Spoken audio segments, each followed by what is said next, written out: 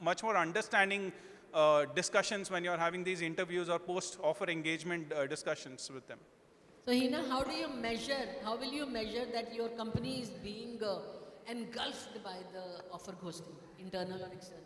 So what I did differently with a couple of my previous organizations is we used to have a buddy system identified even immediately after a person has accepted the offer. And this buddy is not from HR or recruitment, it will be a buddy from a business.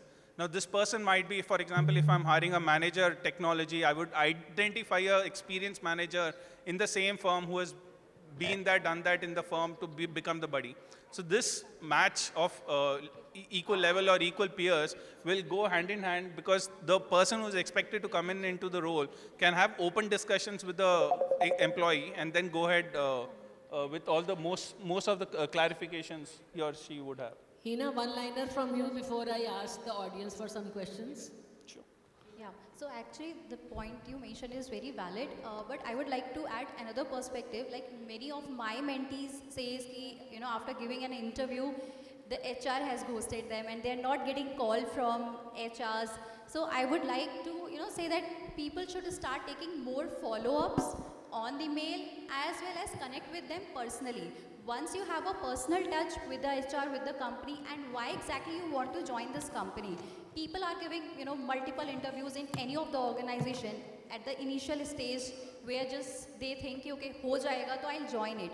But no, if you have a personal connect with the product, with the company, in that case, obviously, you know, even if you'll get a little less offer, person will join the organization.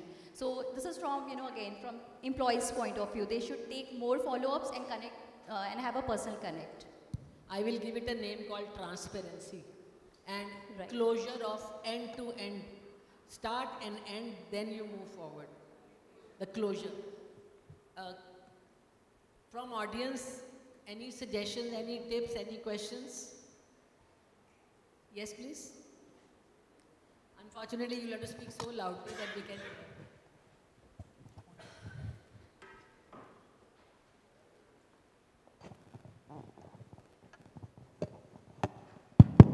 Yeah, it's working. Yeah, myself Amarjeet, and thank you for the opportunity. We are working on the offer ghosting software, but still I have this question, because this problem still lurks. I know you all discussed the things about like what measures you can take from company side and the employee side. But the thing is that still now startups, small scale company, they are the one who suffer most, because they don't have much budgets and resources. If they go through all the long process of hiring and then the candidate just disappears after saying yes that I will come and join, but at the day of joining, they don't come. Still, what we can do for them? I know for big organization, it's fine. Even if they have a loss, they can say, they can cope up with that. Understand your pain. Yeah. So I think, sorry, your name? Amarjeet. Amarjeet. Yeah. So currently I work for a startup, but I must tell you what I see the startup doing. So what they actually did very smartly is you know, if a startup has to do well, the individual founder also has to have some kind of, you know, standing, you know, in the society or whatever. So what I actually saw him doing is identifying almost 100 people, even before we have started, from his own close group as the news spread around, to really be a part of the team.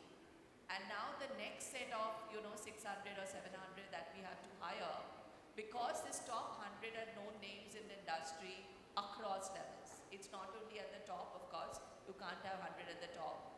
Frontline, not necessarily frontline, but at least 2-3 levels higher. So one is that process. The second thing that they did, even before they went for their funding and the investment round, they actually started focusing on two things. How do I have tech to make lives of my employees easier? Very importantly, for the frontliners, we are actually working on ahead to say how do you ensure the retention of the frontliners. So if you don't find examples in your industry, go ahead and do it. So I think if we really, what mistake a startup can avoid is preparing almost 6 months months to a year in advance.